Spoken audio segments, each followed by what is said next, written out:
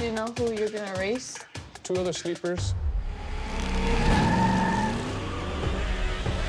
And a supercar. I purchased it for $900. We built something out of nothing, like junkyard parts. It doesn't look like it has a whole bunch, but definitely looking under the hood, it's got some serious stuff going on. My crew, that's who my family is. And I think if they saw me beat a supercar, they'd be pretty proud. You don't have to make a lot of money to do this kind of stuff. I've never gotten along with people with money. They think they got one over on you. They got Well, don't they?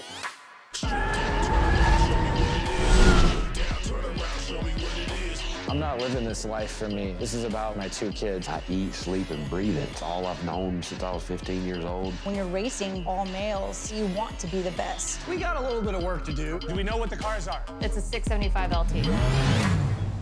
Oh, I will do whatever I have to do to win. We're not here to lose to a damn supercar.